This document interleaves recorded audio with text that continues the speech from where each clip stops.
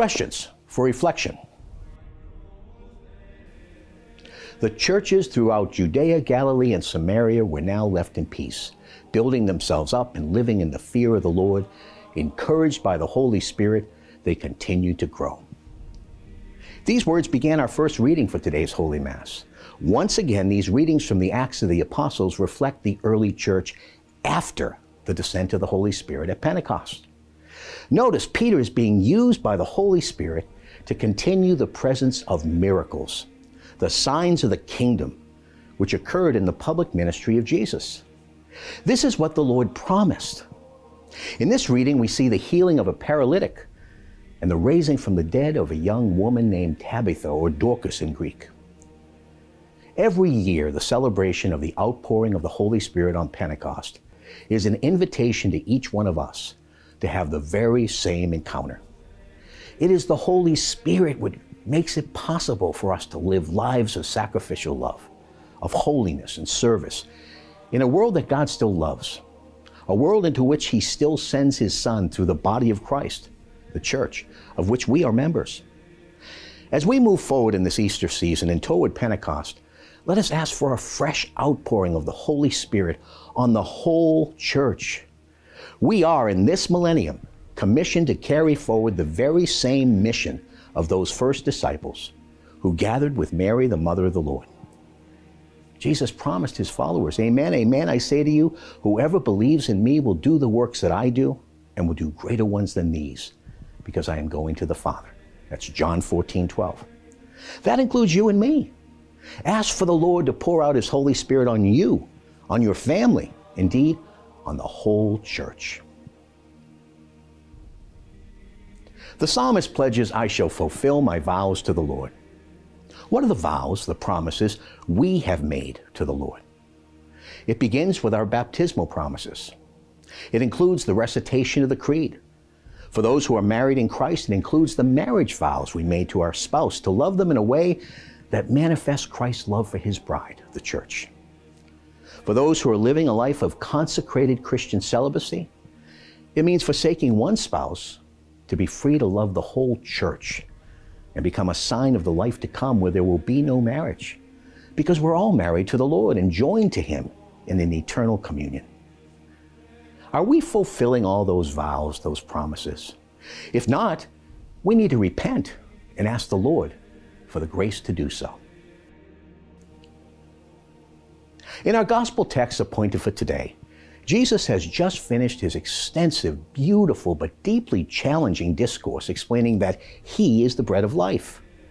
In that teaching, He told them, and He tells us, "He who eats my body and drinks my blood abides in me and I in him. As the living Father sent me and I live because of the Father, so he who eats me will live because of me.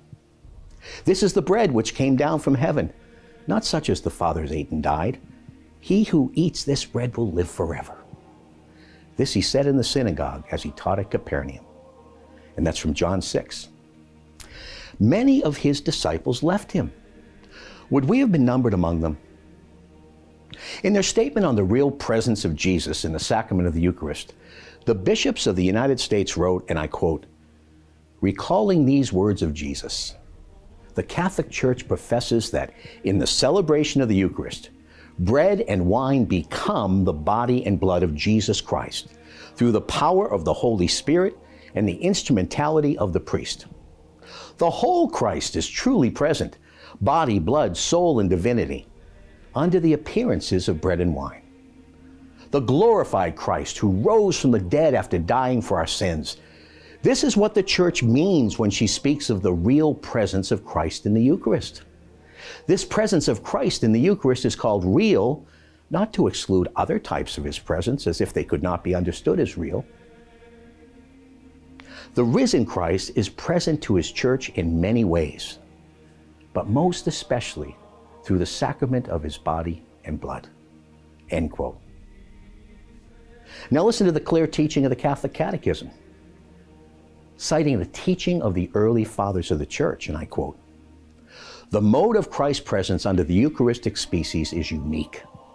It raises the Eucharist above all the sacraments as the perfection of the spiritual life, and the end to which all the sacraments tend. In the most blessed sacrament of the Eucharist, the body and blood, together with the soul and divinity of our Lord Jesus Christ, and therefore the whole Christ, is truly, really, and substantially contained. This presence is called real, by which it is not intended to exclude the other types of presence. They're real too. That was cited by the bishops, and that is the teaching of the Catholic Church. The Catechism continues. It is by the conversion of the bread and wine into Christ's body and blood that Christ becomes present in this sacrament. The Church Fathers strongly affirmed the faith of the Church in the efficacy of the Word of Christ and of the action of the Holy Spirit to bring about this conversion. Thus St. John Chrysostom declares, and this is a quote, "It is not man that causes the things offered to become the body and blood of Christ, but he who was crucified for us, Christ himself." The priest, in the role of Christ, pronounces these words, but their power and grace are God's.